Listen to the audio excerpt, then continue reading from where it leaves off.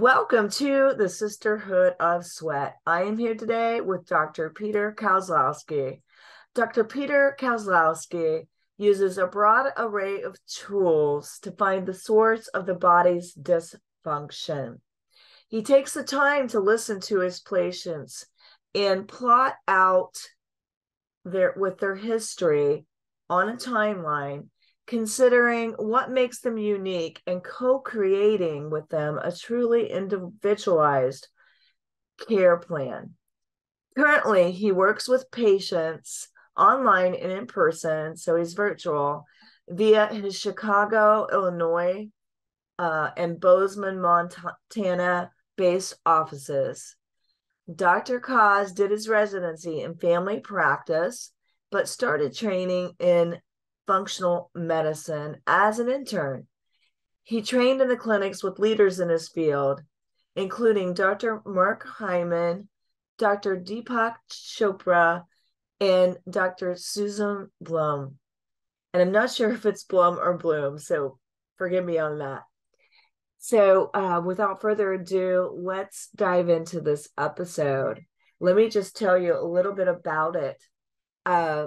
We talk about how important your liver is to your overall function, because it's going to be the first place a lot of these toxins end up. So you really want to make sure you're sweating, eliminating, processing everything out so that your toxins don't get stored elsewhere. But I want to leave the science to Dr. Koz.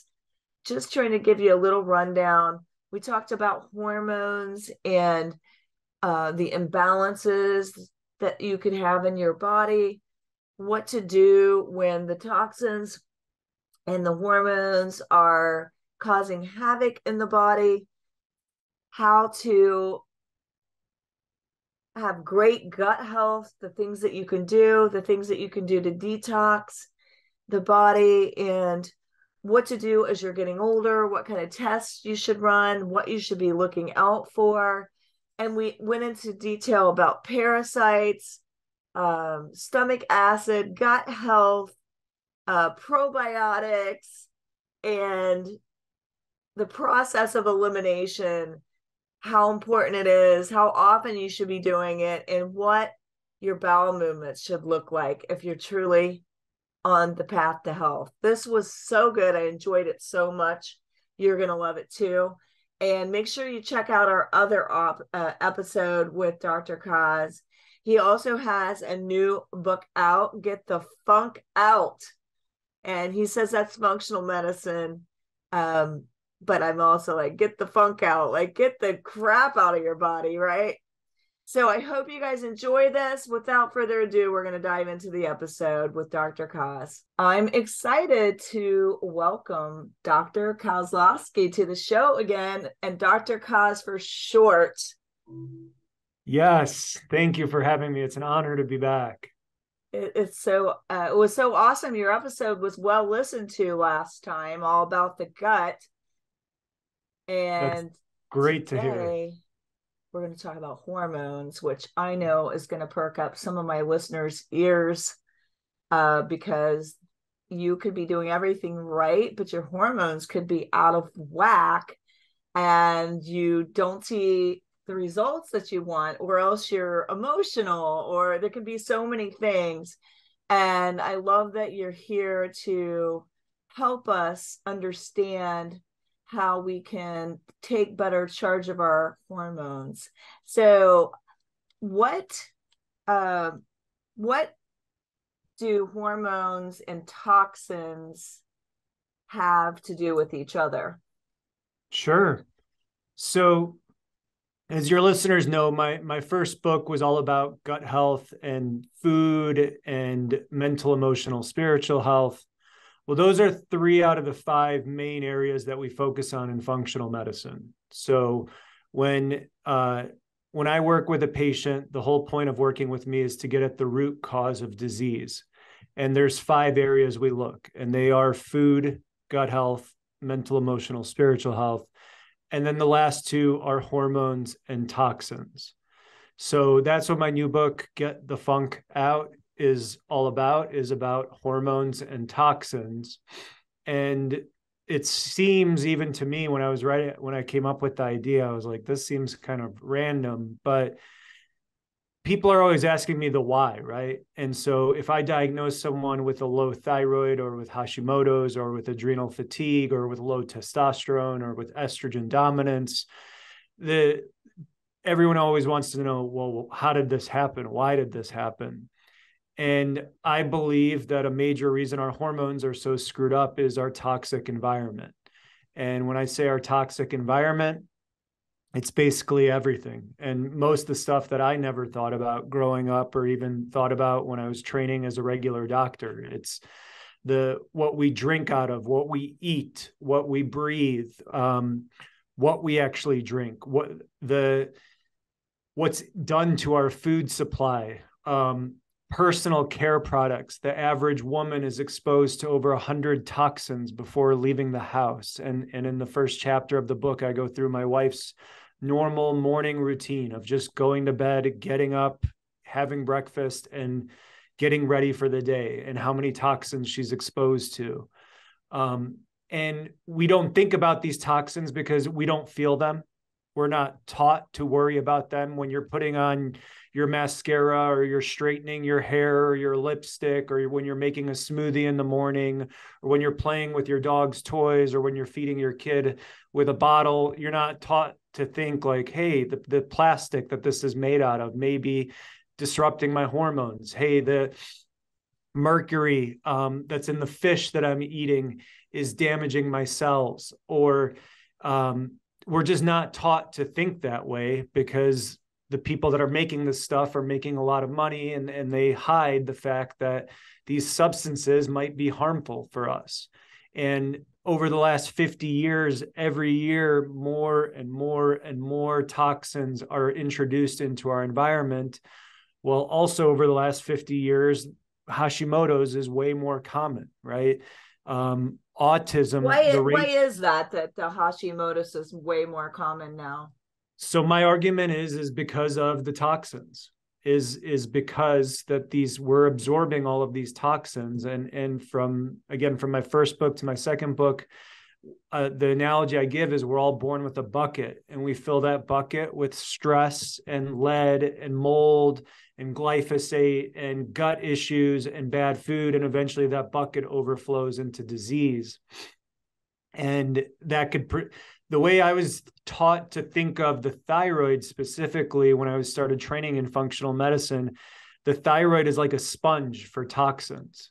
And so that's why I think Hashimoto's and low thyroid is so common, because our thyroids are full of toxins. And what is an autoimmune disease? An autoimmune disease is when your immune system identifies your own organs or tissues as an invader. And so that what Hashimoto's is that your own immune system has identified your thyroid as an invader. Well, we could take the traditional medicine approach and be like, we have no clue why that is happening at such a higher rate than it used to. Or we can think about it alternatively and think, okay, well, we're being exposed to so many more toxins than we used to be. And so if they're getting stored in our thyroid, maybe that makes sense that our immune systems are attacking our thyroid. So the issue with this is that there's not a direct like causation study, right? So I can't prove that exactly if I test you for heavy metals and you have a bunch of lead in your body and you have Hashimoto's, I can't run a test to prove, yes, the lead is what caused the Hashimoto's. We're learning how the body works, and we're learning about all these things that we're being exposed to and how they're accumulating in our bodies.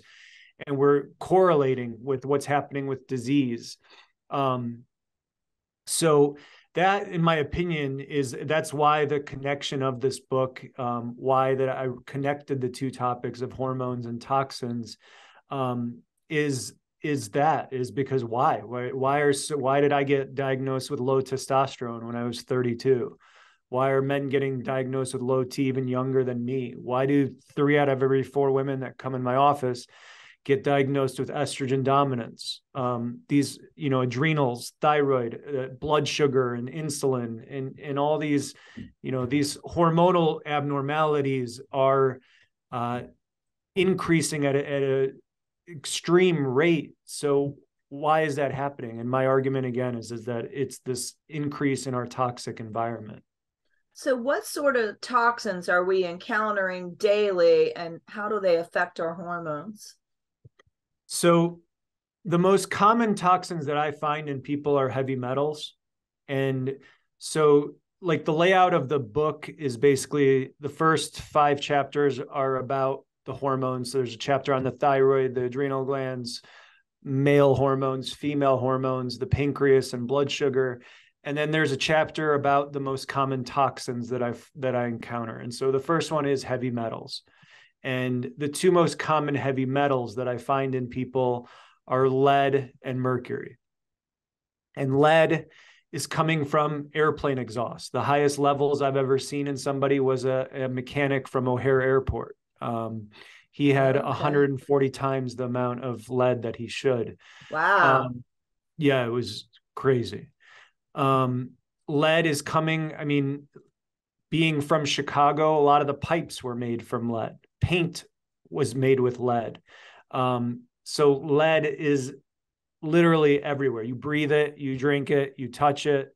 So there's that. And then there's mercury, which the most common exposure is from fish. And so the main cause of that is coal burning plants that release the dust into the air, and that settles in our oceans. That gets into the bottom fish, which then the bigger fish eat them. So the bigger fish are the ones that usually have the most mercury, something like tuna. Example being is I've seen people with huge levels of mercury that are eating sushi like 3 times a week or more. Well, how do we get this? How do we chelate this mercury and the lead out of our body once we've absorbed it? So time for example, like everything in your body has a half-life. That's the clearance time. So like, let's say my level of lead right now is 100. The half-life is 20 years. So it would take me 20 years naturally for that level to go from 100 to 50.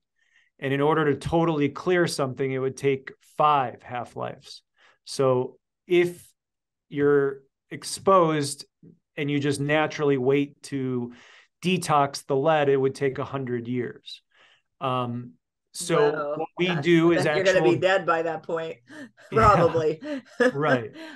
And then what about that's actually zeolites? Do you believe in using zeolites or anything like that? So I mostly focus on chelation therapy, using chelating medicine, the most common one being DMSA. And so I get really deep into that. DMSA? Mm-hmm. Okay. Is that a prescription that you have to get for that? It is a prescription, yeah. So we get it from compounding pharmacies. Okay. There's 2 other alternatives that are pretty common. One is called DMPS, and the other one is called EDTA. But the most common for most physicians is DMSA. And this is a strong medicine. So I really get into it in the book about the benefits and risks of it. It is a medicine that is approved in the traditional medicine world, but only for like what they call a severe heavy metal toxicity. So that one that is someone like acutely got poisoned. What we're talking about is total body burden. How much have you accumulated over the years? And so just in general, like let's say we're exposed to lead in the air, right? And so our barrier is our skin and our lungs. And those are our first detox organs. People don't really think about those. But so the lead tries to get in through the skin. It tries to get in through the lungs. The lungs try to spit it out with the fluid, with the alveoli and the fluid that's made in the lungs. The skin keeps it out, but through a thick barrier. But let's say that lead gets into the body and it gets into the blood. The first place that the lead goes is our liver. And that's what most people know is our detox organ. And what the liver does is detox. It is called phase 1 and phase 2. And it makes Yeah, that lead. I'm familiar with that. So lead, any of these toxins, so we're talking about lead, mercury, mold, glyphosate, the plastics, etc., they're fat soluble. So what that means is if they do cross our skin or our lungs and our liver doesn't do anything, we will store them in places like our thyroid, or in our adrenal glands, or in our testes or ovaries, or in our cardiovascular system. But like I said, lucky for us, the first place that the lead goes is the liver. So the liver goes through this 2-phase process called detox. What it does to that lead is make it water soluble. So you can then poop, pee, and sweat it out. And that the liver's ability to do that is limited. And I think that's what happens. So what I mean by that is we can all detox a certain number of toxins a day. So let's say my capacity is 100 toxins a day. If in an average day I'm exposed to 50, I'm fine. But then let's say all of a sudden I move into a moldy home and I'm binge drinking on the weekends and I'm not filtering my water and I'm living close to the airport. And now I'm exposed to 1,000 toxins every day. Well, 900 of those are going to get absorbed. And that's what's going to create that total body burden that I'm talking about. And that might cause disease in a week. That might cause disease in 50 years.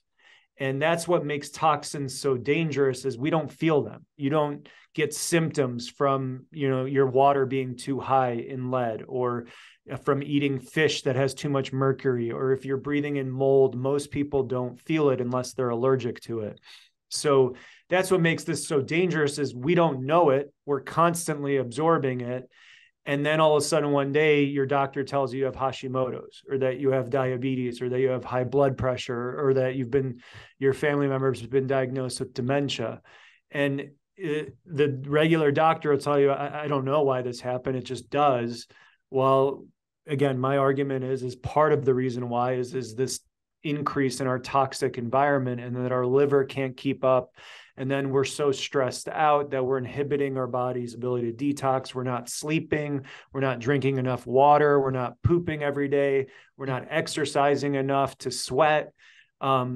So that's, in my opinion, what's happening. And so once if there's so many toxins crossing the liver that the liver can't get rid of them, they're going to start finding places to hang out because they're there. So all of our cell membranes have fat around them. So every cell in your body, the membrane around it has fat. So a fat soluble toxin is going to get stored in that membrane.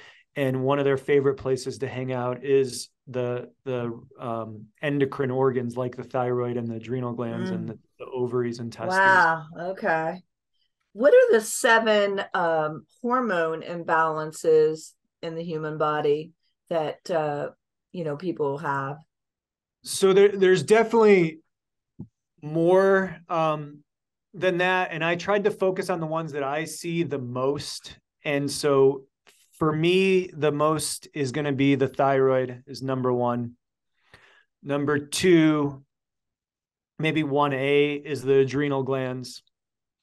Blood sugar, which is insulin, which is probably the most common one that's in America, but not in my practice specifically. Most people that come to me have already been working on their diet. For women, imbalances in estrogen and progesterone, and in estrogen dominance is the most common thing I see.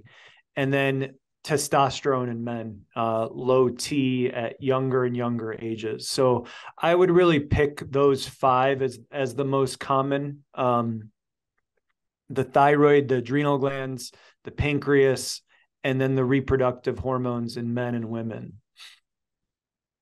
How do you think the toxins are triggering the imbalance? Because when they get stored, they cause cell death.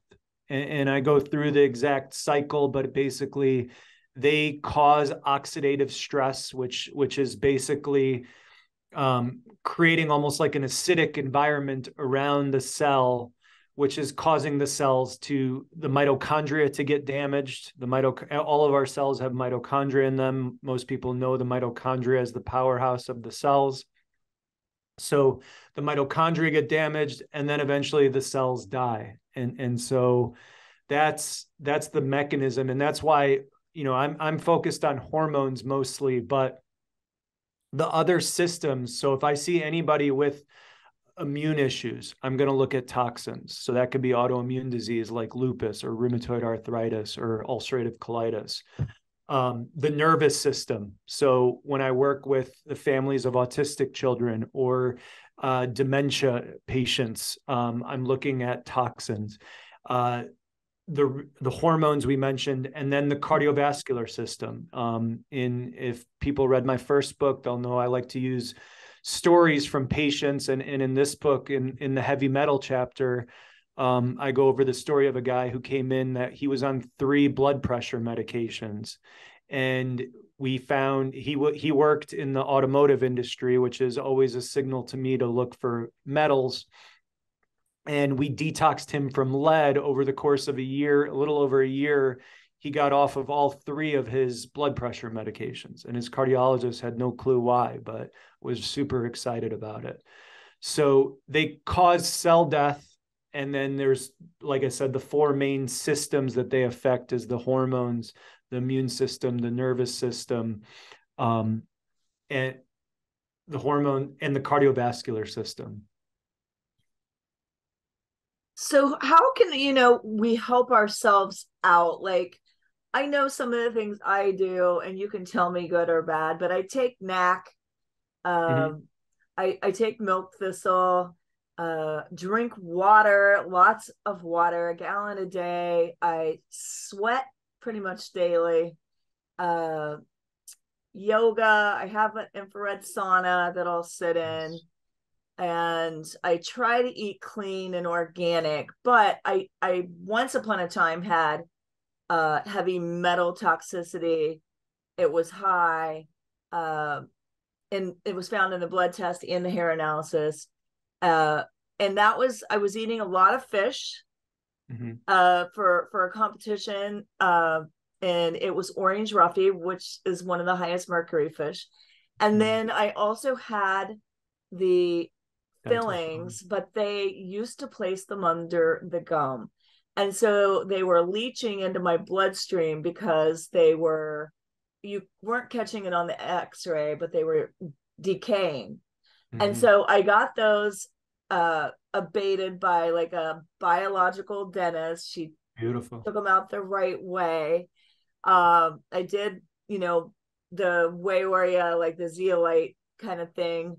But the night and day, it really affected my thyroid. But night and day difference in the energy level that I have now at 60 versus my 40s when I was going through that.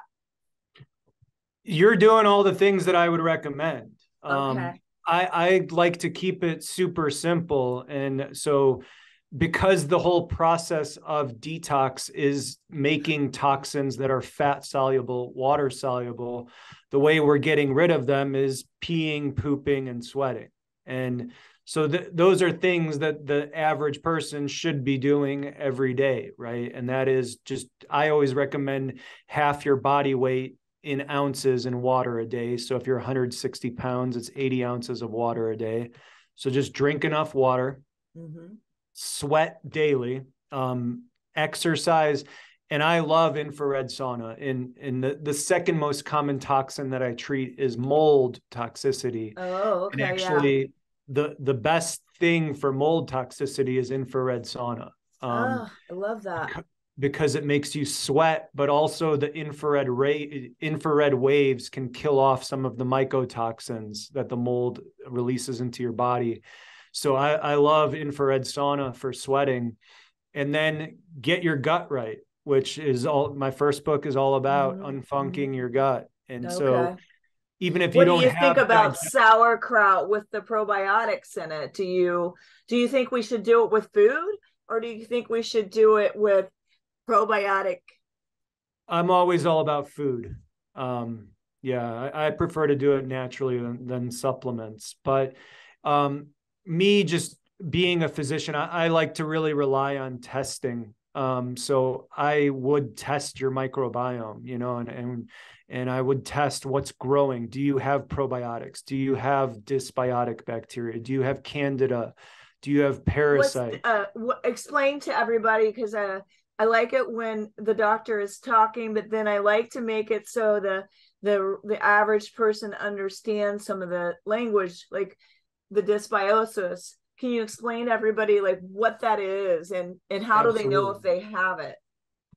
So dysbiosis is an imbalance in your microbiome. And so all of us have 3 to 5 pounds of bacteria growing inside of us. And when that bacteria is good, we refer to it as probiotics. They live in your large intestine. But what can happen is those bacteria can become imbalanced. We can start getting the wrong kind of bacteria overgrowing our guts. And that is what is called dysbiosis. The simplest analogy that I use is that your microbiome is like your own garden. And in that analogy, the plants of your garden are the probiotics. Fiber is the fertilizer of your garden, because your probiotics need to eat. And that's the biggest way that in America we're kind of killing our microbiomes, is we don't eat enough fiber. So our gut Fiber bacteria, from plants, or what would you suggest? The fiber. grains, plants, Okay. fruits, Beans. beans, sure. Yeah, any of it. So we're not feeding our good bacteria, but we're constantly being exposed to bad bacteria. And when that bad bacteria starts taking over, it is like weeds overgrowing your garden. And that's what dysbiosis is weeds overgrowing your garden. And just for anybody listening, the way your microbiome starts is when you're born, during a vaginal birth. The infant picks up good bacteria from the vaginal canal. The way that we test your microbiome as a baby or as an adult is through the stool. We do a stool collection.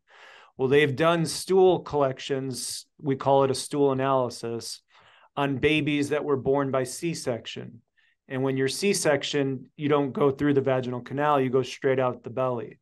And they've done stool tests on babies born by C-section, and they find the same bacteria that was on the nurse's gloves growing in the baby's gut. Wow. And that's one out of every 3 powerful. people are born by C-section now. So that's 1 out of every 3 listeners probably that are at risk for dysbiosis just because of being born by C-section. Speaking of which, my daughter is going to be delivering my second grandchild next week. And you think about these things because it could be a C-section if all doesn't, So I love all that you're mentioning. Now, I use Dr. Ohhira's probiotics. I believe I love 100%, that brand, because it's food. It's fermented over a period of years, and but I don't take any other probiotics per se. I take theirs, and then I like to eat the sauerkraut. Probably once or twice a week, I'll have some sauerkraut. What are your other favorite ways for people to get their probiotics? Miso. It comes from organic soy, so I like to make like a dressing out of organic miso. I get it off of Amazon and keep it in the refrigerator. So that's fermented soy. There's things like kimchi. Then the most common one that people are familiar with is like yogurt and kefir, kombucha. When it comes to like yogurt and kefir, I like kombucha a lot. Yeah, my wife loves it. She always has it in the fridge. But a lot of people are afraid of the dairy component of yogurt or kefir. In my first book, I talk all about an elimination diet. In my opinion, if you're not sensitive to dairy, which I go through in that book, how to explain it or how to test yourself. But if you don't have a problem with dairy, I'm okay with dairy yogurts or kefirs. Okay. So, but there's also like if you are sensitive to dairy, which most of my patients are, you can do a coconut milk kefir and almond milk kefir. There's yogurts that are made out of right, but I've there's had it, but options. I'm like, it doesn't taste as good. Now, that being said, my father had allergies to all sorts of things, and one was wheat, one was dairy, and he would have to blow his nose every day and have the phlegm in his throat. And so I noticed when I eliminated, because I didn't go get an allergy test, eliminated dairy for myself personally. Not that I don't have it from time to time, but for the most part, eliminated dairy and eliminated wheat. I don't have to blow my nose every morning. I don't usually have phlegm in my throat. So I figured that was some sort of an allergic reaction for me. And so I caught that back. And also I don't get the tummy bloat when I don't have those two things. Those are the two most common. So it just medically, I think I've been taught to be careful with calling it an allergy, because an allergy is more of an anaphylactic response. I knew I was having a response to it that I didn't like. But we just call it a sensitivity, which is way more common than an allergy. But it's just a way that people can get like yelled at or kicked out of their doctor's office if they say they're allergic to dairy, but the allergy test says no. So it's a sensitivity, which the traditional medical world doesn't really accept. I actually think I like that word better, because I've had people come back saying they're allergic to eggs, and I'm like, see, like what I found was, if I want to have Ezekiel bread, because they used to bake it home, like fresh at Fresh Market, and I would go and I would get it because it was so good, but I could only eat it twice out of the week. Mm-hmm. If I ate it more, then I would automatically notice, because it has wheat too, my belly would bloat. And so like I've noticed, like I can have oatmeal, which is really, by the way, not gluten-free, even if it says it, because it still has a certain amount of gluten in there. If I have it more, like again, if I have it more than twice a week, then I notice it. You're lucky that you could have it twice a week. You know, there's a lot of people that are so sensitive they can't have it at all. But that's important information to figure, to learn about your body a lot, because if people we're not taught that way. Like if you go to your doctor, if you go in with like bloating or say that you have abdominal stuff, they're going to tell you to take an acid blocker. They're going to give you a medication. They're not going to say like, hey, maybe try cutting out gluten or dairy and see if that makes a difference. But, for any of these symptoms, there's usually a reason why, and that's what we're taught. That's the difference between me as a family practice doctor. I was trained as a regular medical doctor. Is if you came to me and said you were having heartburn, I would say, here, take an acid blocker. Whereas if you come to me now and say that, I'm going to be like, well, let's look at your diet. Let's look at your gut. See if you have enough HCl, or let's see if you if you are actually have enough acid. Exactly. These are all very important things, because so many people will be just ingesting antacids like they're candy, thinking it's going to make them feel better. But in actuality, the problem is that they don't have enough digestive juices. Yeah. I mean that it's, it's just so different that the seventh most prescribed drug in America is an acid blocker. And if you walked into your local pharmacy, there's an entire aisle of acid blocking drugs. Well, in Unfunc Your Gut, I go over that actually the overwhelming majority of those people actually have low acid, and they're making the problem worse. And the symptoms in the beginning were caused just due to a food sensitivity. And then they're continuing to eat that food, and then they're taking an acid blocker, so they're not digesting, and it just, everything spirals and gets worse. So definitely that's, diet. And then step 2 is for unfunking your gut, is to make sure that you're digesting and that you have enough stomach acid. And then, like I said, then I really rely on testing. So I would test you for, with the stool analysis, with an organic acids test, with the SIBO test, and with the Oh, yeah, toxin. because you could be taking, over the counter probiotics, right? And taking too many, like they have millions and millions. It's not the same as Dr. O'Hara's probiotics. Let me just say, you're taking millions of these. You don't even know if you're taking the right one. And then all of a sudden you're all swollen up in that upper intestine, right? Right.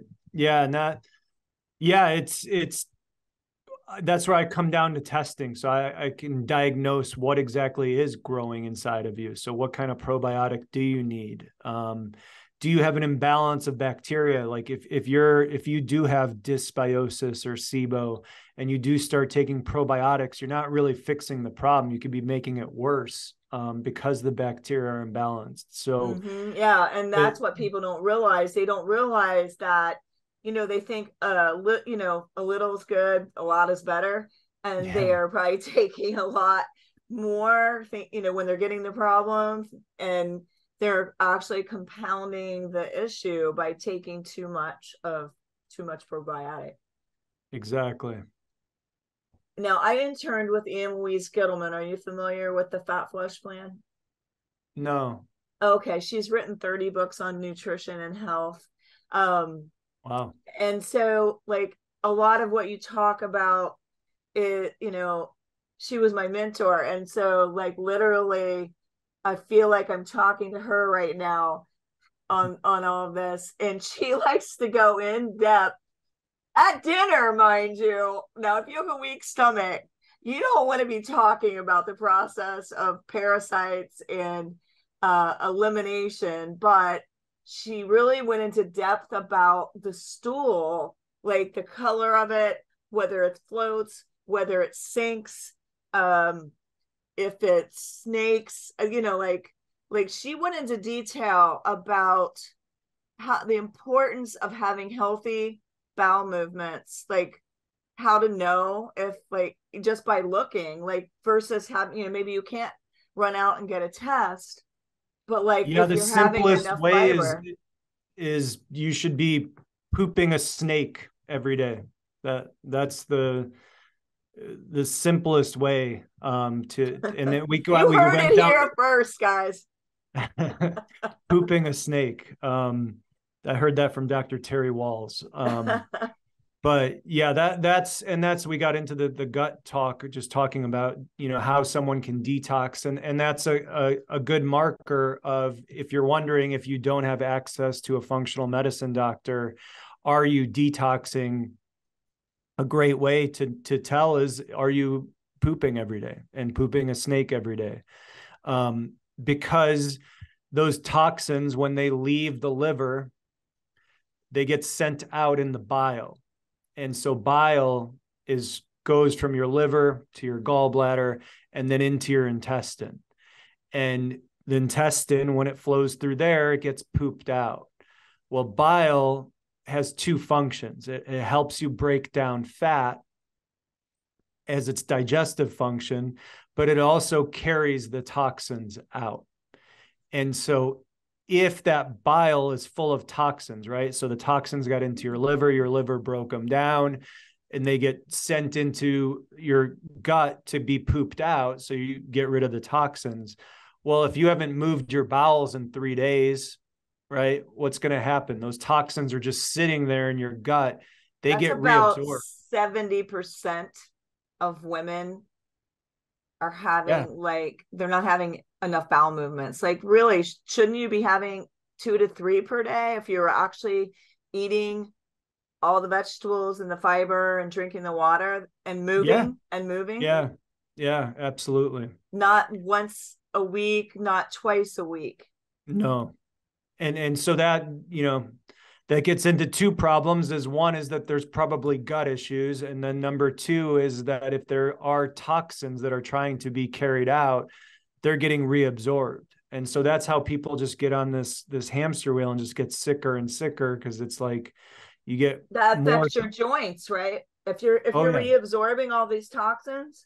they love to go to the joints too. They go back anywhere, and so it's affects the hormones, it affects the joints, it affects the blood vessels, it affects the immune system. And then your immune system gets weakened, then you get sick, and then then you're stressed out and you can't sleep. And so all this stuff just spirals out of control. And then your estrogen becomes too high relative to your progesterone, and you're estrogen dominant. Well, you need progesterone to detox as well. So then your detox capacity is even worse.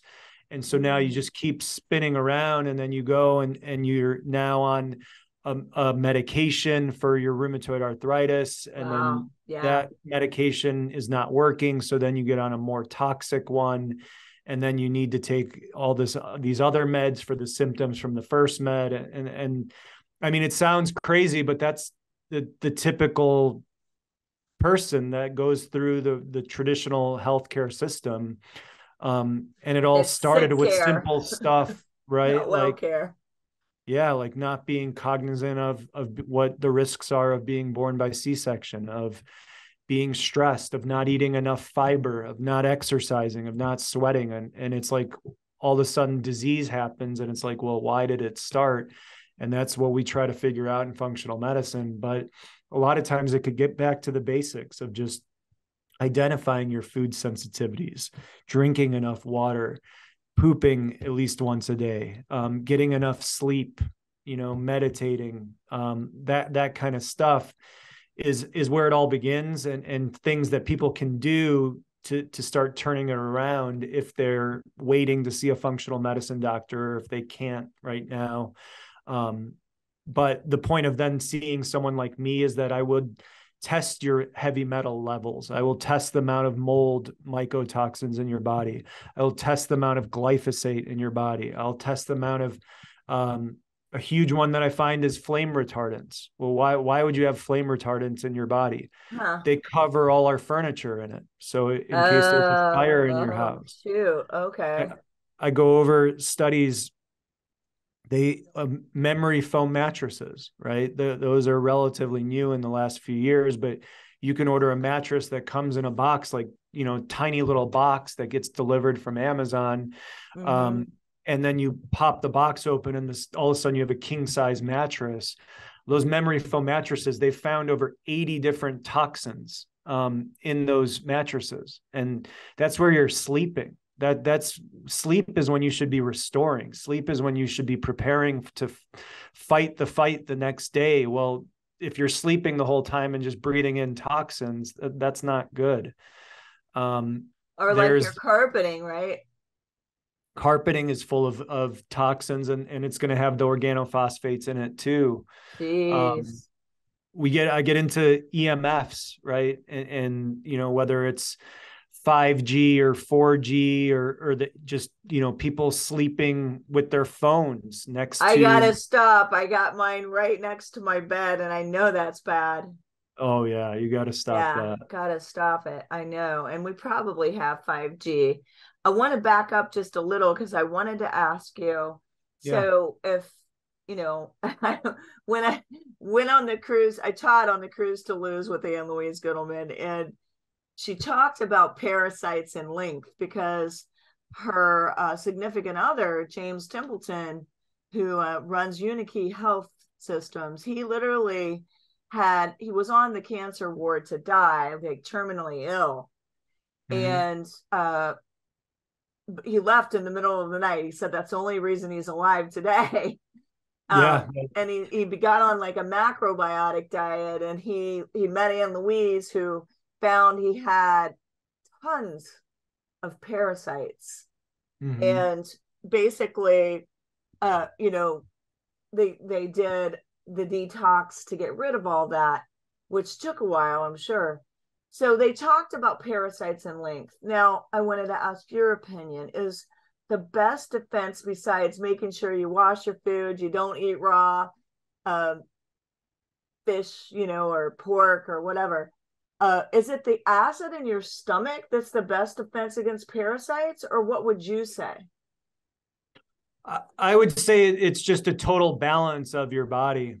It's making sure your blood sugars are controlled. It's making sure your immune system's not weakened. It's definitely making sure that you're making enough acid. It's Mm-hmm. making Because sure that you they have a kill it healthy off. Yeah. microbiome, Oh, there because you some go. of those good probiotics can help keep the bad stuff from taking over. So to me, it's a big picture thing of all of it is, not eating inflammatory foods, making sure your pancreas is working, that your bile is flowing. All of those things, I think, make a difference to whether it's parasites or any other kind of prevention. It's just to the best of our ability, a total, balancing the body as much as possible. Or in that analogy that I like to use, is emptying your bucket, is getting all that stuff out of your bucket. I mean, I go into it, my favorite thing to talk about is the stress component. And the biggest reason that people have low stomach acid is stress. And it's that they call the gut the second brain. And I get into the whole gut brain connection. And when you're chronically stressed out, your sympathetic nervous system is activated. Your sympathetic nervous system is your fight or flight system. So it's what should be activated if you're out hiking in the mountains and you see a grizzly bear, right? It's not what should be activated when you get out of bed in the morning. But that's what's happening to us, especially if you're sleeping with your phone by your bed. You not even out of bed and you're checking emails and texts and the news Or and you're in a right. relationship where maybe somebody's kicking that in, right? Yeah, absolutely. And so that sympathetic nervous system, what it does is shut the gut down, because the gut needs energy, and energy comes through blood flow. And so if the body thinks it's in survival mode, it shunts the blood away from the gut and to the That makes so brain much and to the sense. muscles to survive. Mm-hmm. It Well, if increases there's your not enough, cortisol. yeah. And so if there's not enough blood flow going to the stomach, then you're not going to be making stomach acid.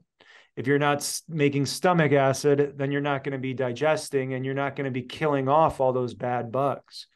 So then, it can be as simple as just like dealing with childhood trauma, dealing with, family relationships, Sure. dealing with Yep. spouses and kids.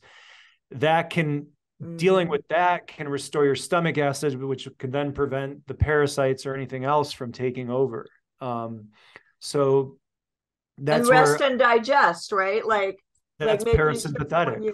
you're doing the cooking, you do the meal, you set the atmosphere, you relax, and it isn't like this hurried stuff your face kind of thing. Yeah.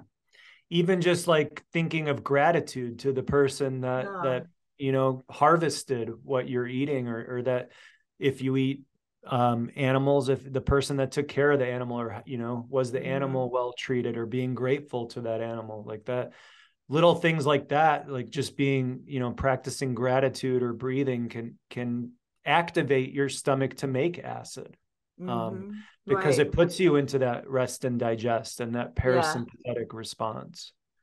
I mean, if you Versus what most people do is, like you said, is like, now everybody's going through the drive through and like get out of the driving in drive-through. traffic as driving in traffic as they're eating like a breakfast sandwich, and they're on the phone, and it's like, well, you're not going to be digesting that, and you don't even want to be digesting what you picked up at the drive through. You kind of want to just poop that out. My book, I have a chapter in my book, Get Out of the Drive-Through and Into the Kitchen. Make sure you guys all read it. But also, Eat Carrots Not Crap is another chapter. Love it. But I think, like, I like to say things in a nutshell that people remember, because it's like, do your first workout in the kitchen. That's the most important workout of your day. Love you it. know 85% of your health, your results, like it's going to come from what you're putting in to your body. And I believe in reading, like, for the most part, as much as I can. I got to know, what am I putting in to my body? Because that's, I mean, it's great advice, because what you put into your body that's what your body has to work with, right? So, if you're putting in crap into your body, your cells are going to not be able to function. Like that's another reason there's so much thyroid dysfunction, is because, or immune dysfunction, because your thyroid and your immune system are totally dependent on vitamins and minerals to function. Well, how do you get vitamins and minerals? From your diet. Mm-hmm. So if you're in that drive-through, you're not getting any vitamins and minerals. And you Mm-mm. do that for enough years, well, yeah, sure, you're gonna get low thyroid, or you're gonna get autoimmune disease because you've had 10 years or 15 years or 30 years of not giving your any nutrition, any support to your organs that need it to function. So it does start with that. It does start with, eating carrots instead of crap, and getting out of the drive-through. I totally agree. Mm-hmm. Yeah, I mean, it's just that's a good place to start, and just eating real food, real whole foods that haven't been sprayed with 1,000 pesticides or shot up with 1,000,000 hormones and antibiotics. Like, eating as clean as you want to feel would be what I recommend. And it's crazy if you did a detox or you did a fast, and how you get this euphoric feeling, this mental clarity. And I've just got to think it's because you're cleaning out all the garbage out of your system. Totally. Yeah, it's crazy how just not eating can make you feel better. I mean, it's just like such a funny concept that, like, just by putting down some of the stuff we're eating, you can literally just turn around the way you feel. Your body could process then everything that was there, because that's the other thing. The liver is just such an important organ, and if it's overloaded with too much, it can't do what it needs to do. Like, it's got to filter your blood, it's got to process the fat, like it's got all these jobs. And if you're overloading it, I think you could see it around the middle, like that it's not processing, it's not doing its job because it just has too much to do. That's another great point of all this stuff being connected, is when I talked about phase 1 and phase 2 of detox. Those processes are totally dependent on nutrients. So you need things like glutathione, which is made from NAC. You need B12, you need vitamin A, you need vitamin C, and zinc, and all these different minerals and vitamins for those processes to function. So just like I was mentioning earlier, if your diet sucks, you can't detox because your liver is trying to get rid of all these toxins. Well, it doesn't have the nutrients it needs to do that, so it can't do its job effectively. So it's a double kind of whammy again of how people become toxic. Is you're taking in all these toxins, you're breathing in mold, and you're drinking alcohol, and you've got lead and mercury and all this stuff, but then you're also not eating the nutrients that your body needs to get rid of it. So then you're going to get even more toxins. And again, it just spirals again. So much good stuff today. My last question before we go is, what do you think people should look for as they are aging? Like, what kind of things would you recommend that they do or don't do?